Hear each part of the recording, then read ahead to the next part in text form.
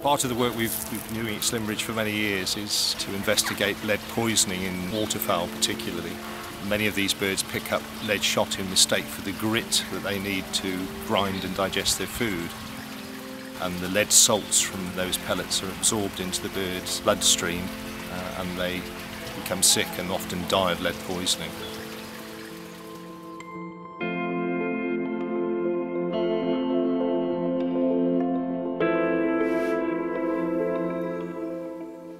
So I'm going to cut these connective tissues away.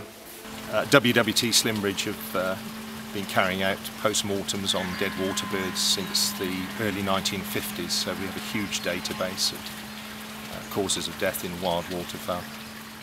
Their plumage becomes soiled, they have a job to walk around, they drag themselves around on their wings, they don't preen because they have a paralysis of the neck muscles.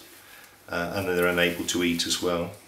The esophagus is empty, so the bird hasn't fed for a while, which also could suggest it's had lead poisoning for a little while and it's feeling very sick.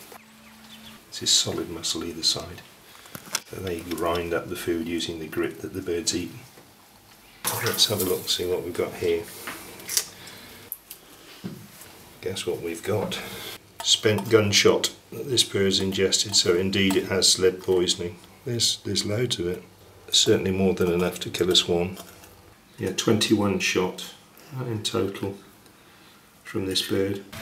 But most of these are lead pellets which have been taken from the gizzards of dead birds. Once lead falls into the environment it stays there, so birds are still picking up pellets that have been in the soil for maybe 40 or 50 years.